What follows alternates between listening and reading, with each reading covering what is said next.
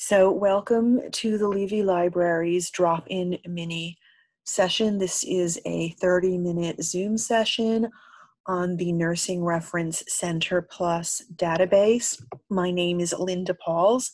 I'm part of the Levy Library. I'm the medical librarian at Mount Sinai Beth Israel. And at the end, I'll go into chat and look at your questions. You can also email me or go on to Ask a Librarian for follow-up questions. Just to let you know, we are recording this session. My co-host is recording this session, so hopefully you'll be able to watch the recording. And if there's any problem with that, I can always send you the slides and even meet with you for a consult to review whatever your needs are. So we're looking at the Nursing Reference Center Plus database. Nursing Reference Center Plus is a clinical evidence summary tool, which means that it identifies the best evidence and then synthesizes that information to make a recommendation or a conclusion. If you're familiar with UpToDate, in some ways it's not too different from UpToDate, but it's nurse specific. Nursing Reference Center Plus is a very helpful resource for nurses. It's an easy and effective way to get information about diseases and conditions, to get answers quickly to questions. It offers care plans, evidence-based care sheets. You can watch skills videos. You can earn continuing education credits. It has excellent information on leadership and management that support Magnet, and also the evidence-based information also supports Magnet. It's a good way to strengthen your nursing skills. So, Nursing Reference Center Plus, it is a product of EBSCO. EBSCO is the same publisher or vendor that creates CINAHL that probably every nurse knows and has used throughout her career or in nursing school. It's made by nurses for nurses. It's evidence-based information. It has evidence-based information in its evidence-based care sheets and its quick lessons. So that's wonderful. You have evidence-based information. In a sense, they've kind of done the homework for you when there's evidence-based information. You know you're getting quality information and current information when a resource is evidence-based.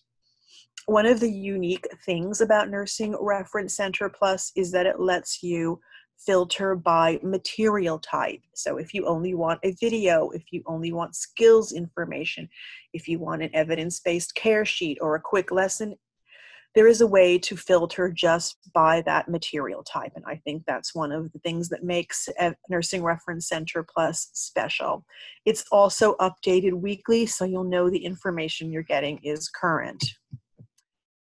Just to sort of confirm their process for getting evidence-based information, they use a robust 7-step evidence-based methodology. So they go through all these steps right here before they draw their conclusion or recommendation. The content in Nursing Reference Center Plus is evidence-based care sheets, which are care plans, nursing skills, quick lessons, competency checklists. So if you wonder if you or someone who reports to you meets the competencies of a particular skill, you can find a competency checklist on Nursing Reference Center Plus. There are skills videos and images, patient handouts. Those come in both English and Spanish. There are free continuing education modules. There are management and leadership topics. You can get the full text or a PDF. You can create a citation. So if you don't use a reference manager yet, I'll say, you can create a citation right inside Nursing Reference Center Plus for whatever the material type is that you're looking at. You can set a topic alert. So if you want to know if your evidence-based care sheet has been updated, you can set an alert and get information about that. And there is also a mobile app, so you can have it at your device at the point of care. So to access Nursing Reference Center Plus, which I'm going to do in a minute when I do a demo, you're going to go on to the Levy Library, and there are 2 areas where you can access it. You can either click on Databases, where this circle is, and then in the box, type in Nursing Reference Center Plus, or just a little bit below that as you scroll down where these 3 columns are, under Popular Tools, you can just click on Nursing Reference Center Plus. So I'm going to go live now into Nursing Reference Center Plus, and so I can do this with ease, and I'm going to demo the database for you. So I'm just going to click on it right here. Remember I showed you you could click on databases and type it. I'll save myself the keystrokes and just click on it right here. So here's Nursing Reference Center Plus.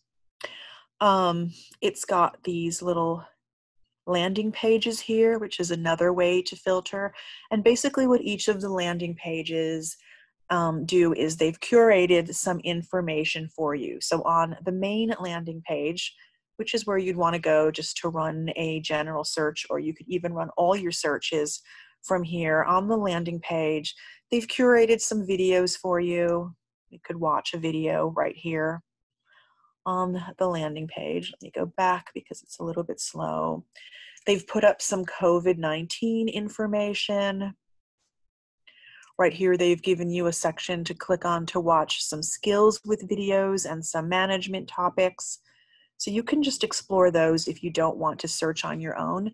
But the thing I want you to remember about this landing page is that right here in the center, there is a little tour about Nursing Reference Center Plus. It's probably a little bit more simple than what I'm going to go into today. But remember, I told you one of the things I thought that was special about Nursing Reference Center Plus was filtering for material types, filtering for skills, filtering for evidence-based care sheets, filtering for quick lessons, filtering for a video. They're going to show you in here. Let me just click on it in this video. I'm not really going to play it. I just want to let you see that it's there. When you play it, that video, I think at about 0.29, it will show you how to filter for material types.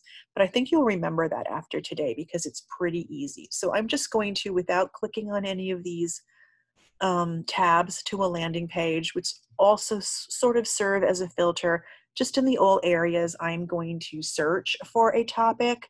And you could search for anything here: hospital falls prevention, PICC line removal, central line associated bloodstream infections, preventing medication errors. It's endless what you can search for. I'm just going to search for something pretty general. Type in diabetes, type 2, and it's running the search for me. And here's the search right here. Here are all the search results, right? A lot of results. So what are these results? If you look below the title over on the right where there are parentheses, it's going to tell you the material type. So it instantly given me some quick lessons. It's also told me that this is available as a continuing education module. I can see that just by looking right here. If I were to click on this and fill out the registration, I could go on and take a CE. CEs are free. They are part of Mount Sinai's subscription to Nursing Reference Center Plus. So everything here tells you the type of material type it is, right? This is practice and skills, cultural competency. To filter, so if you really just wanted to start by getting an overview of type 2 diabetes, a quick lesson, over here on the left, this is probably the takeaway from today's lesson, is to know that the special thing about Nursing Reference Center Plus are the material types that they've created for you. Many of them are evidence-based. You can filter to the material type you want right here on the left. So I'm going to check quick lesson and see what kind of quick lessons it offers in type 2 diabetes.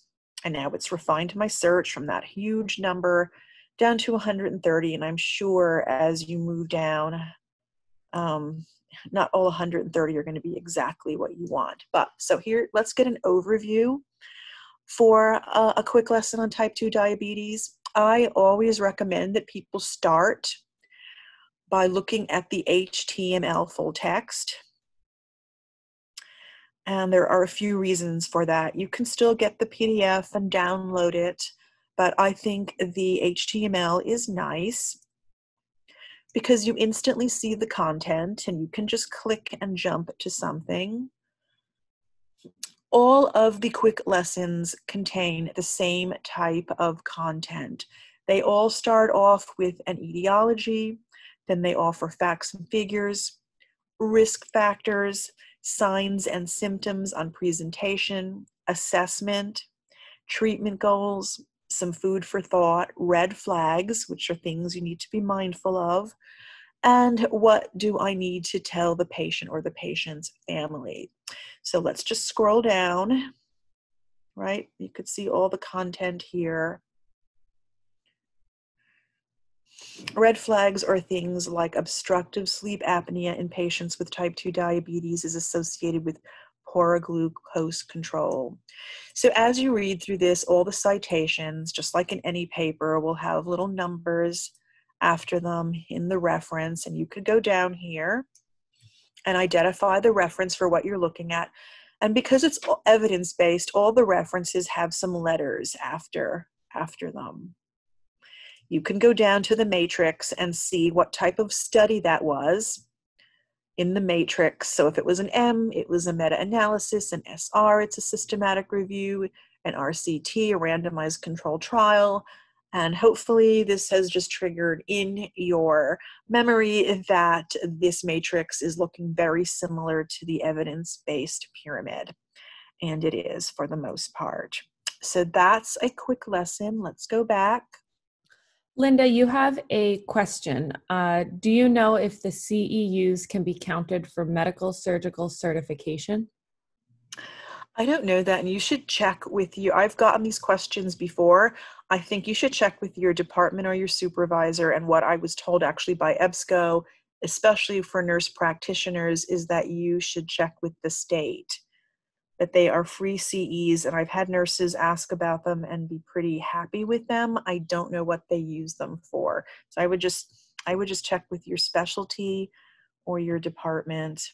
I hope that offers some kind of answer to your question. So now I'm going to filter here again on the left for an evidence-based care sheet. And I see there are many on type 2 diabetes for screening in asymptomatic patients to weight management, but let's look at prevention. And again, I'm going to go to the HTML. All the evidence-based care sheets contain these two things: what we know about the disease or condition and what we can do. So what we know is what exactly it's information on the disease or the condition, and what we can do is the best way to treat a patient or the best way to manage a situation. And again, all the citations, because it's evidence-based, have a letter that you can look up in the matrix for the type of study it is. I want to show you on the right here some of the things, some of the tools available in Nursing Reference Center Plus, and some of the things that you can do. So if you're using a reference manager, you can click right here and export into your reference manager by just picking the type of reference manager you have. I think this probably kicked me out of the sheet, but I'm going right back in. Or if you don't have a reference manager, there are two ways that you can create a citation. And I'm sure this is very helpful to people who aren't using a reference manager. You can either email yourself the citation, or you can go into Save. I'm going to go into Save just to show you what it does. I'm going to click on over here, Citation Format. See where I clicked? Then I'm going to drop it down to APA style, or whatever style you're using. Hopefully it's offered here. And it has just that quickly created the reference for me. Imagine that when you were in nursing school if you didn't use a reference manager. I would also add the date, because this is an electronic resource and it does update when there are new updates. Another really nice thing, besides it creating the reference, which you can copy and paste into your paper or policy, is that it creates a permalink. a permalink, and a permalink is a permanent link. The URL above will no longer be active when we leave this session today. The permalink right here is something that you can copy and paste into a policy or a paper, and your colleagues at Mount Sinai can literally click on the permalink and go right back into that paper and read it. So if they wonder why did she cite this paper, they can come right here and read it. And then to set up an alert, if this is a project you're working on and you want to make sure that if anything changes, if there's new information, you are on top of it, you would just put your email here, pick how often you want to receive the alert, and create the alert. So now, bi-weekly, I will get information when there's news on this topic on diabetes prevention. So let's go back.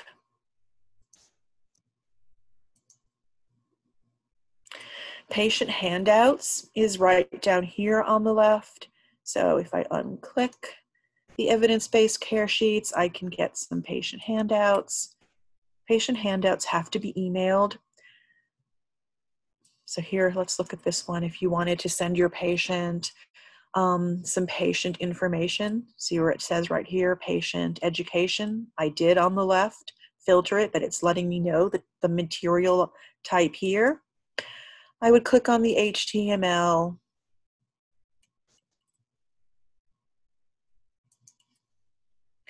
And then you could either print it or email it. They do not offer a PDF for patient information. You have to either print it or email it to yourself and then give it to the patient. I'm going to click on skills just to see what kind of skills might show up for diabetes type 2. It's like, what would the skills be for you as a nurse for diabetes type 2? And I see some interesting ones right here. Let's look at number 3, patient and family education, teaching the patient with diabetes type 2. So, and again, it tells you right there that that's nursing practice and skill. You could also do a CE module. It tells you that. You would just click on there. Linda, we actually have a follow-up question. Yes, go ahead. You brought up the CEs. So she said, or sorry, he or she said, are all the CEUs from EBSCO? And this is important to know when asking an accrediting body. I think so. And again, I'm sorry, I don't know a lot of that information, but I believe since Nursing Reference Center Plus is an EBSCO product, that the CEs are from EBSCO. I guess you could go into a module and just see what kind of information it gives you. I'm sorry, I do get a lot of questions about CEs and I don't know. I can try to. If you email me after the session, I will email my contact and see what at EBSCO, the Nursing Reference Center Plus rep that I've dealt with in the past, and see if she knows. My guess is, since it's an EBSCO product, that they are from EBSCO, but you don't quote me on that. So I came into, this is a skills video, skills material type on patient and family education. And some nice things about it is right inside it, right? So if you're wondering, what do I need to know to teach my patients about type 2 diabetes? It has right inside it links to competency checklists. So you can click on that for yourself, or if you supervise someone and it's giving you prerequisite skills, preparation, the procedure. It has 2 options. One of them they call interactive, and I believe the interactive one is just has like a field where you can check if the person or yourself are meeting the criteria. So again, I like the HTML because I can see what the content is. Why is the patient and family education, why is this patient and family education for the patient with type 2 diabetes important? What you need to know before performing patient and family education for the patient with type 2 diabetes. So it's breaking it down for you in sections. And again, all the skills, material types will have those same sections. The same tools are available for you to create a citation or an alert. There's also a way to refine it just to drugs. So it's probably just going to pull up a bunch of diabetes drugs. Many of them might be chapters in books. I'm going to go back now, for the sake of time, to the landing page and talk about some of these other pages here. If you only wanted patient information, over here where it says more, you could drop it down to patient information and type in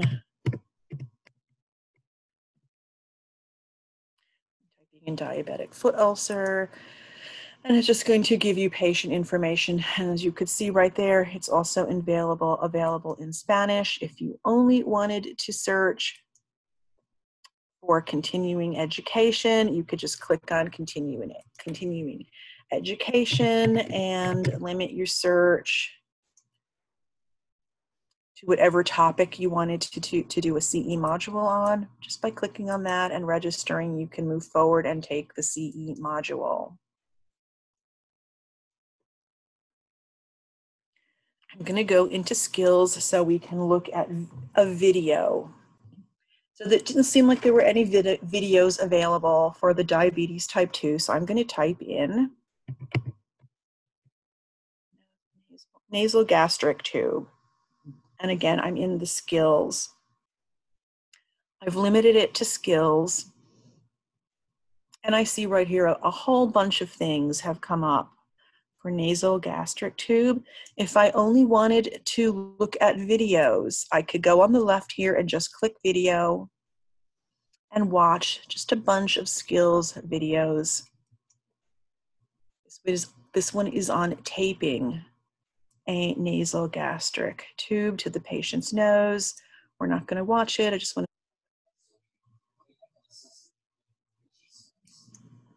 to. Okay, they're that's simple to access.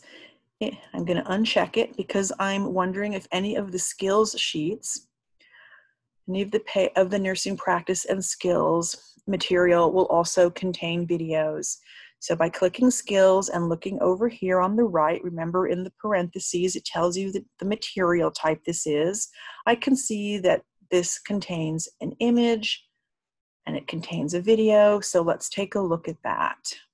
Administration of medication through a nasogastric tube. You can also listen to it if you didn't want to read it. I see it's broken down here, and you have to be in the HTML to look at this.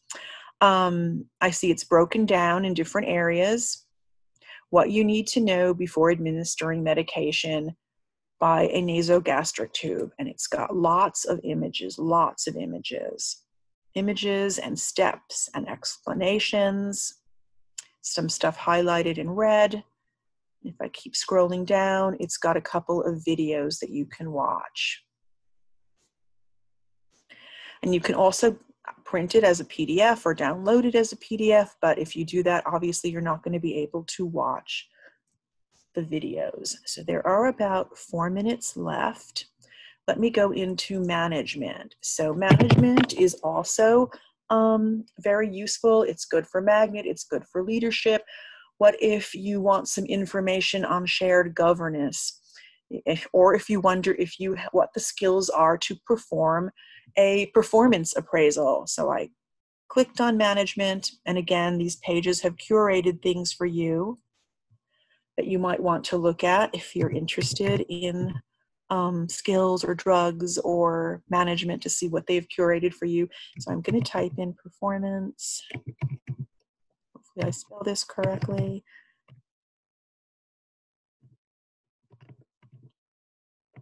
Performance appraisal. And it's given me a list right here. So let me click on skills. Conducting employee appraisal, employee performance appraisal conducting. And I could see right there that it's also given me a competency checklist on how to perform, the steps to perform an employee appraisal. So that could be really useful. And then it's broken it down again. What is the desired outcome? Why is conducting employee appraisal important. It's broken it down into different sections for you, and you still have the same tools here on the right to create a citation, to create an alert, to get a permalink. All those are there for you. I can also get an evidence-based care sheet, right? So maybe why would you want an evidence-based care sheet on this? Because evidence-based care sheets always review what we know and what we can do. So if you think that information might be helpful to you for a performance appraisal or some matter on shared governance, you might want to get a evidence-based care sheet, right? Evidence-based. It's already done a lot of the homework for you. So we're getting near the end. Right now, there's about a minute left. Does anybody have any additional questions? Just trying to get back to my PowerPoint. Any questions from anyone? I have a question. Is there any way to like create a login and kind of save materials and yes, there is. For the sake of time, I didn't go through that, but there's a sign in here, right here. I was signed in before, and you can put things into a folder and save your search. I always tell people, do a rehearsal, just put a few citations in the folder and send it to yourself just to make sure you know how to do it right. I don't get that question very often, but there is a login. You set up an account, you register for an account. I'll also show you where the app is. The app, you can go to the Levy Library's mobile app page to download the app, but it's also at the very bottom of the landing page.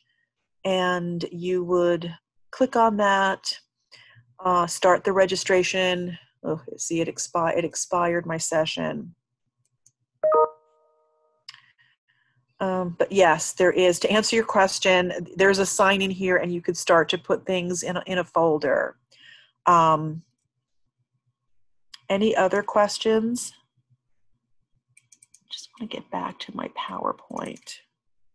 So back to my PowerPoint. I've already taken questions. You can email me or go into Ask a Librarian.